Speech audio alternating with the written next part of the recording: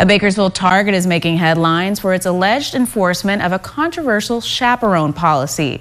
The Target store inside the Valley Plaza Mall on Ming Avenue reportedly implemented a policy that says teens must be accompanied by an adult after 4 p.m. One worker blames the new rule on an increase in fights and thefts. Target's corporate office in Minneapolis sent 17 News a confusing statement that seems to state such policies are up to the individual stores.